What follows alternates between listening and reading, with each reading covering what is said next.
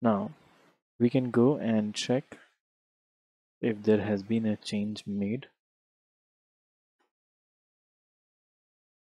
And if I go in the testing, we should see some changes made. Footer edit button. Okay, so the new branch has some changes, right? But it's still not merged to the main branch, right? So we need to make sure that this thing is merged to the main branch. So the next thing will be about that.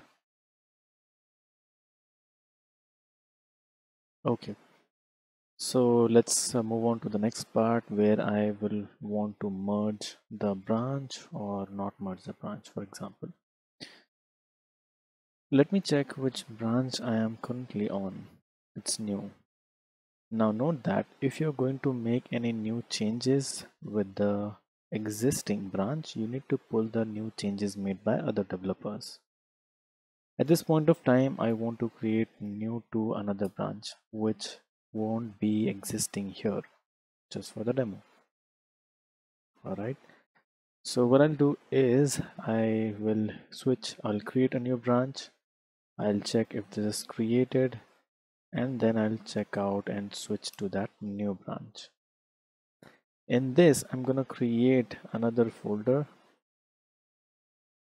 basically a file, but I want to name it as another folder, and I'm gonna save it with some content, etc.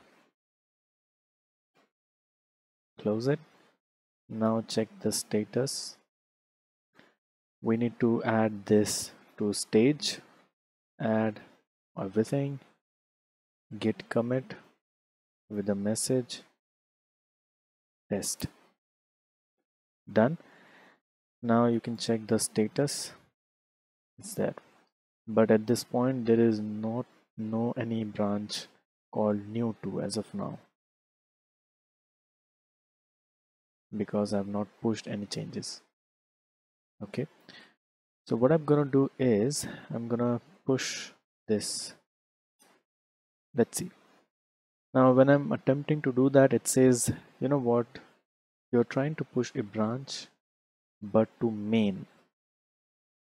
That's not really possible. Or either I have to merge it and then push, or I have to create, if I want to create a new branch and keep working on that and then push the main branch itself, or the push the actual branch that I'm working on, I need to set this branch as of now as an upstream, basically a branch where I want to monitor. That's what the upstream is for. So I'm gonna put git push u. So instead of set upstream, you can also put u, origin from the original new to.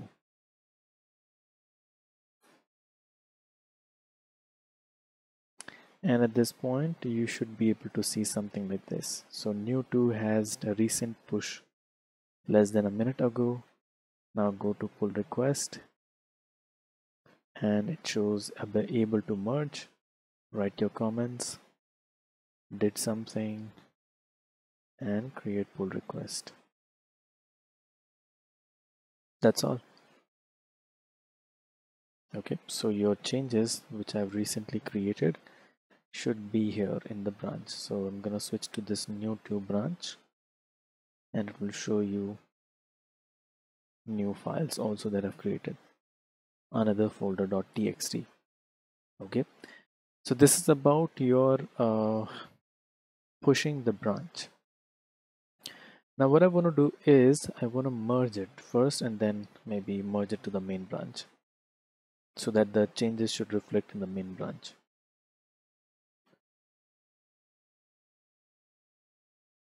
So I'm gonna add something like, let's see, git branch, and I'm gonna switch to main.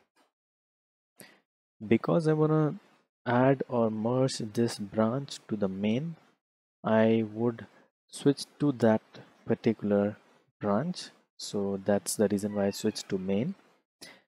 So now I'll do something like git merge and new to, because you may not know which branch to merge basically, so you can specify. And there you go, create mode, another folder, and these are the things that are changing. Now you can just push git push, and it's rejected.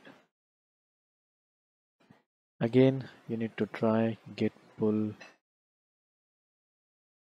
There you go. Every changes have been pulled because some developer did the changes. Now you can just git push. At this point of time, you should see your changes in the main. There you go. So that's your another folder.txt. Okay. So if you have any doubt, please feel free to write and let me know. Also, one more thing, that I have added some FAQs for you guys in this presentation. In the last, if you scroll, I'm gonna send this link to the team, so you can see there are some FAQs that usually you do Google search, but I've invested that time for you guys, so you can find the most common one here. For the other ones, it's your individual doubts, so it's subjective, so you can search that on Google as well. Or if you find something still not comfortable, you're not, and you're feeling confusing in some concepts, please feel free to write me. And you can see the concept that I've just talked about in this video, why set upstream grid. It's already there. Someone generously have answered this question, and this too. And then what is origin in Git? In general, you set upstream basically to tell that you need to monitor this specific branch.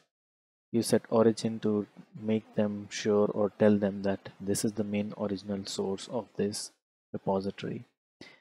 And then finally, third thing was remote, because you're using a remote server. That's the reason why you use remote all the time in git pushes, etc., git remote add, and etc. And you can see this is your origin where you can fetch, and this is your where you're going to push. Now there is also possibility that your fetch could be your branch, your main repository, where you're actually the forked repository. And the fetch could be your repository that you have forked from someone else, and the push could be maybe could be the forked repository, the main repository, or vice versa. So in the next video that I'll share with you will be about what if I try to fork from others repository to my repository, and then make changes in my repository and create pull request into the remote repository or someone else's repository. Thank you everyone.